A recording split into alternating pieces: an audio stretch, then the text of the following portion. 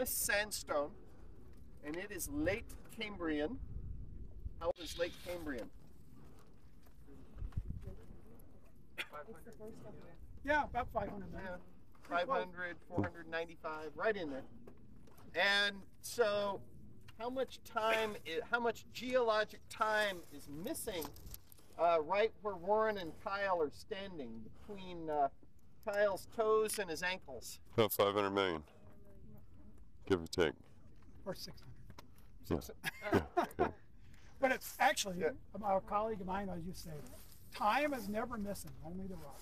Yes, that's true. No, actually, yeah, kind of. That's assuming continuously. Anyway, there are, of geologic history, we're missing 600 million years, sir. Over half of the time span between the Red Bluff granite and the present is represented by that little line underneath Kyle and Warren's feet. And then everything else, Cristo Rey, the Franklins, you name it, is that remaining 500 million years. And what we're going to do is in sedimentology is two things. One is we're going to take, you guys now I think are getting pretty good at fine-grained, well-sorted. You've got the texture of rocks down. So today we're going to expand that, and you're going to describe a short stratigraphic section that includes texture, color, the rounding, sorting, all that stuff, plus bedding, plus sedimentary structures. So we're going to do a little structure here. Then we're going to walk up and find a nice place to do a strat section. And you are going to use your great structural geology to figure out how much stratigraphic section we're walking through. And so how high above the great unconformity we'll be starting measuring. And we're going to use the Jacob staff to measure, I don't know, 3, 5, 7, depends on how big the said structures are. Short stratigraphic sections, and then that plus seeing lots of said structures will be it for my part of the day. But you're going to do more than that. There's two things, there's two tasks, actually like two, but part of that first task, there are a number of different things. The first thing I want you to do is use sort of standard techniques like we learned last time. Find this contact, this unconformity contact, on your map and draw that line on the contact. To draw a line on your map, sort of in this gully. Then, so that's the first thing I want you to do, just try to do that. Then, I want you to go out and we're going to, I want you to make just a standard measurement of strike and dip, like over here and over here with your compass.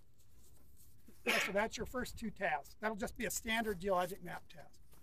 Then I want you to reassemble, and we're going to do another task after that, and that's why you need a team, in which we're going to go out and we're going to put people on different parts of the contact, and we're going to estimate orientations in a different way.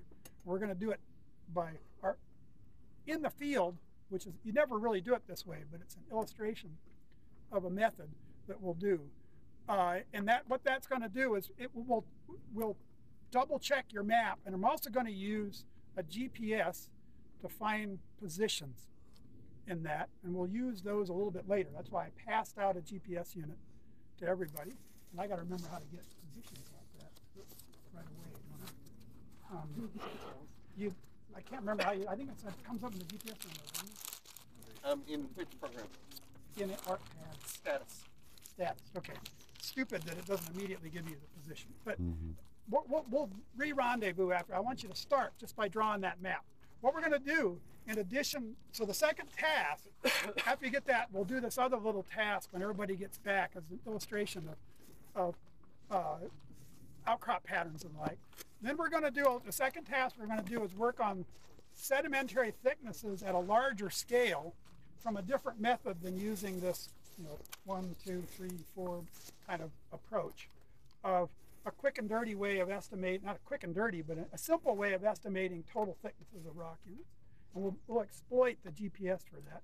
And you're going to have to do some calculations. So you have to just kind of write all that down, and we'll deal with that one later as we come. So before we take off, we have to all do that. But I first want you to just start doing that little mapping tab. Where do you want to do the little sedimentary section? Just right here?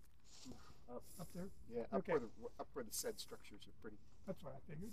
So draw this, put this contact on first, and we'll go around and help you. And get those 2 strike and dip measurements. And then we'll reconvene kind of like down in here half an hour. And the first thing I noticed was I lied to you guys.